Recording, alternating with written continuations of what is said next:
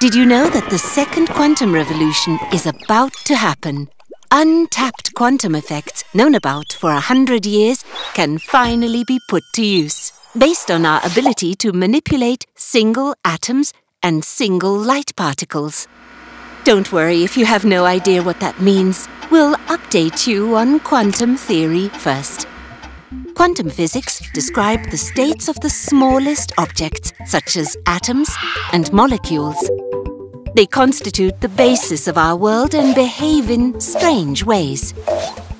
These objects can be in superposition, meaning that they can exist in different states at the same time.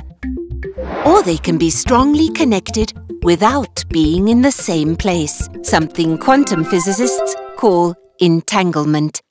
So, back to the revolution. The first quantum revolution brought us indispensable technologies such as transistors and lasers.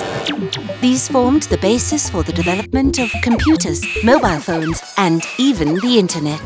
The quantum devices that researchers are currently working on will form a next generation of much faster and more powerful technologies. But what are they able to do? Quantum communication involves new ways of transmitting encrypted data, using random keys. In this way, the information cannot be cloned.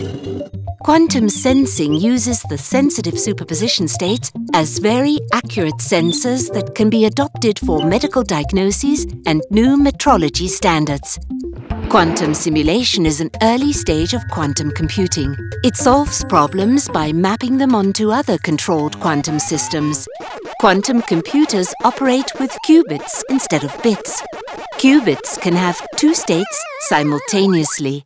Instead of either having the value 1 or 0, a qubit can be 1 and 0 at the same time.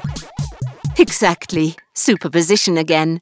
While they won't help you check your email, one day we could be using quantum computers to solve complex problems in minutes instead of years. Who knows where the second quantum revolution will take us?